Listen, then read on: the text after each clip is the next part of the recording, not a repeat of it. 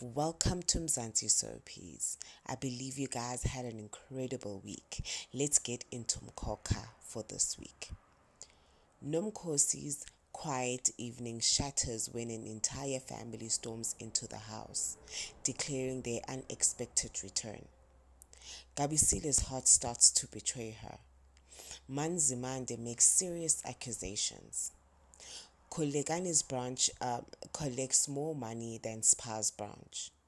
Ndlovu and his family take up space and cement themselves at the mission house. Gabisile and Ulwazi go on a date and they bond. Nomkhosi fights tooth and nail Ntutuko in an attempt to keep the church from Ndlovu's greedy paws. Mamzobe offers Difa the church. Gabisile and Lwazi share their first kiss. Nomkhosi is desperate to turn over a new leaf, the vultures circling Khulekani's vacant throne.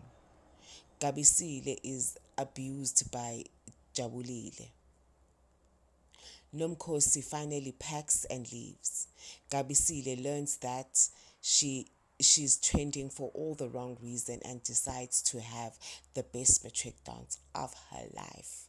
Don't forget to like and subscribe and tell your gangs, your friends, your family, friends.